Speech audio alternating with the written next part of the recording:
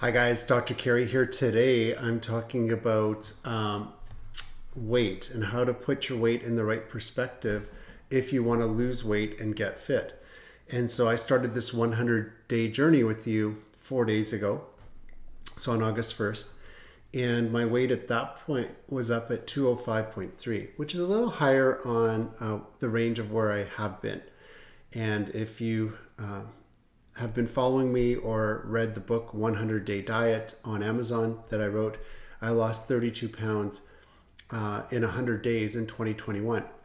Now, that took me down to around the 200 mark. I've been fluctuating around 203 to 205 over the last 2 or 3 months. So I've been maintaining that level, but now I want to take it down to 187. So that's my goal right here. You can see this is the Carb Manager app. I've set my goal as 187 as the goal weight. I'm in the goals section of Carb Manager, which is an app that's free. There's a paid version, and I highly recommend you get this app if you really want to lose some weight and get in better shape. And we're going to do this very healthily, if that's the right word. We're going to work on this so that we're eating better and better foods, getting more exercise. We're going to take care of mental health and lifestyle as well. So it's not going to be some fad diet or crash course where you lose a few pounds, gain them right back, or do it in unhealthy ways. We don't want that either. So I'll do some videos on the psychology of weight loss. I'll do some videos on nutrition, supplements. But today we're actually talking about how to track your weight loss. So simply speaking, in the Carb Manager app, these dots represent the times I stepped on the scale. And what I'd recommend is that you get a really good scale for yourself. This one is from EK City.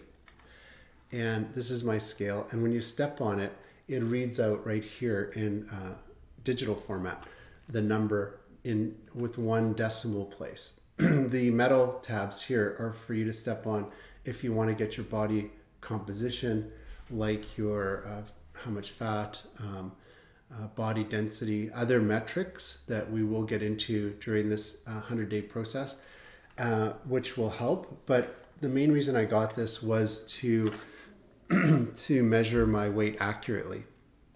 And it does a really good job. And it wasn't that expensive. I'll put a link below for you to go to Amazon to get that.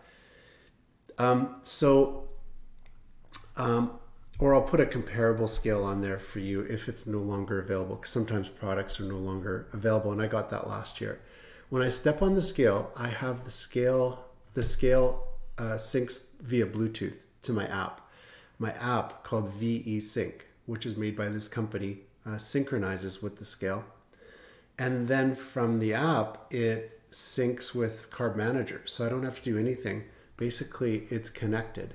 Just like my Apple Watch is connected to the Carb Manager as well for exercise level and fitness. So this makes it so much easier to have everything in one place, like a dashboard. And what I'm going to show you today is I started on August 1st at 205.3. I did the measurement at 7:54 in the morning. Today I stepped on the scale, and at 8:49 I was at 201.6. And so there has been some movement. What I'm expecting is this type of sine wave, I call it, where it's up and down, 2 steps forward, 1 step back. As we progress through the days and the weeks, of course, now that I've lost over 30 pounds, my metabolism's different. I don't need to eat as much. I'm more active, which is great, but definitely can't be eating like I did when I was 230 pounds.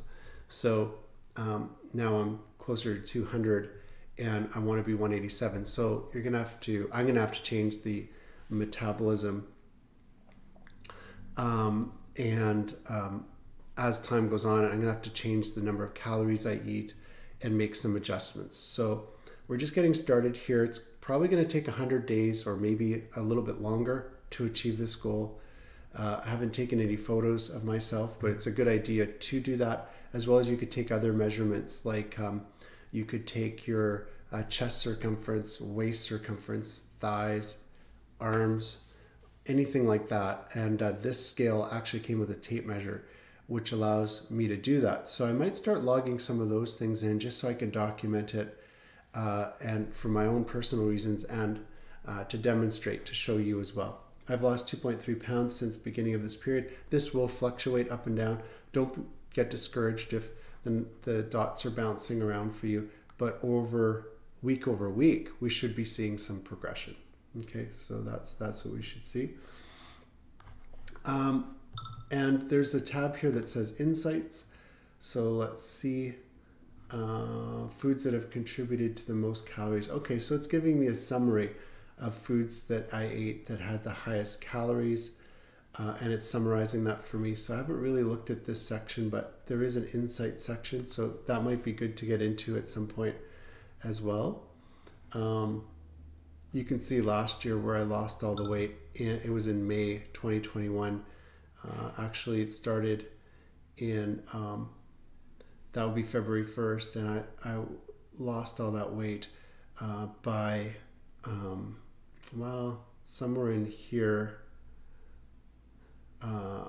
July, I was down, and that was a really great progression of 1 to 2 pounds a week.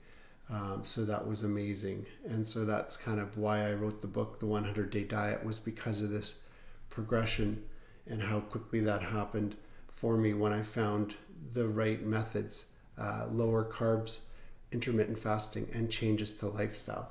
That was basically what did it for me.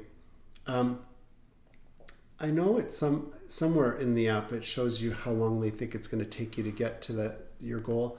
I'll have to do that in another video, but basically that's something that I will review with you guys. But today I just wanted to show you how I track